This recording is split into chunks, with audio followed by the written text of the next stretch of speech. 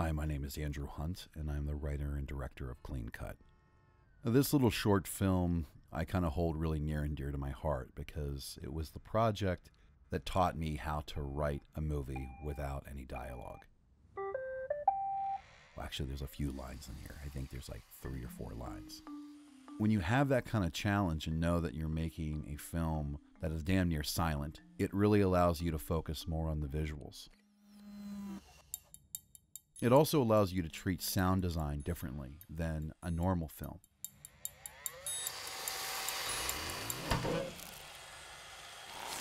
Because every little sound effect is, in essence, kind of the dialogue of the movie.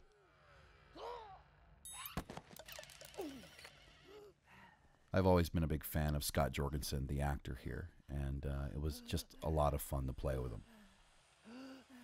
I was really kind of happy because on the day that Scott showed up, I said, you know, it would really be awesome is if you kept the mask on the whole time.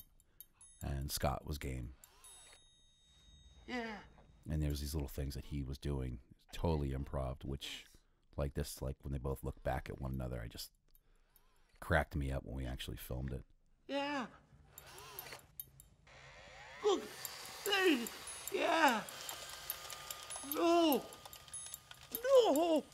No. This is shit.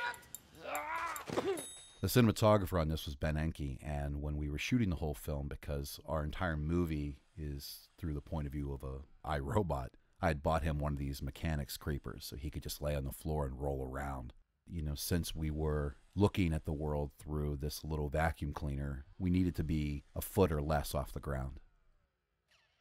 The sound designer, Mike Hallenbeck, actually thought I was joking at first when I told him that we were going to just see the floor for about like 20 seconds and hear all these saw blades.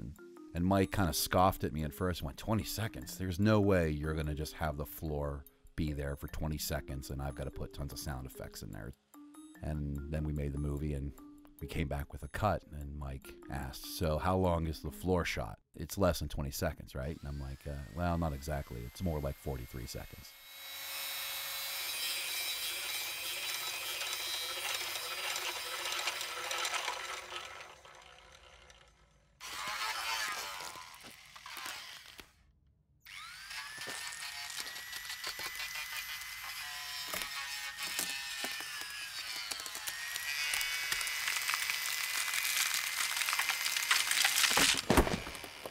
Mike also did the music for Clean Cut, and it's just this little catchy little tune that I just really enjoy. This was actually a tricky shot because we were on the outsides of the frame just kind of navigating this stuff through because that little Roomba couldn't really drag all that stuff. And Darla Eden, who did the makeup effects for this, she actually won on Face Off one year. That was on the Sci-Fi Channel. Just an absolute, just great makeup artist.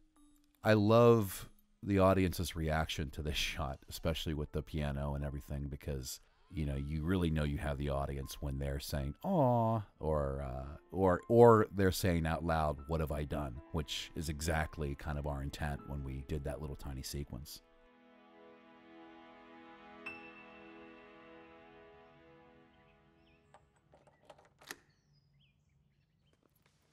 There's another actor that I absolutely enjoy working with, Charles Hubble. Came in for about an hour and a half to shoot this, and I just absolutely just love the little things that he does.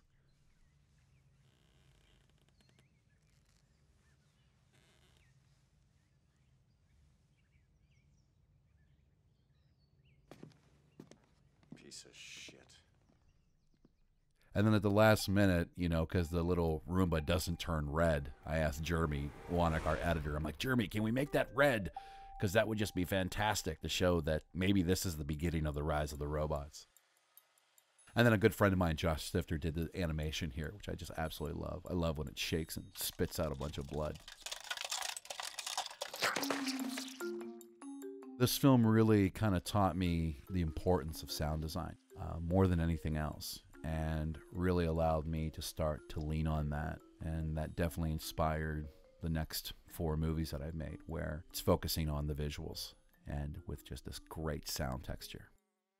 So that's it. Thanks a lot for watching. Be safe.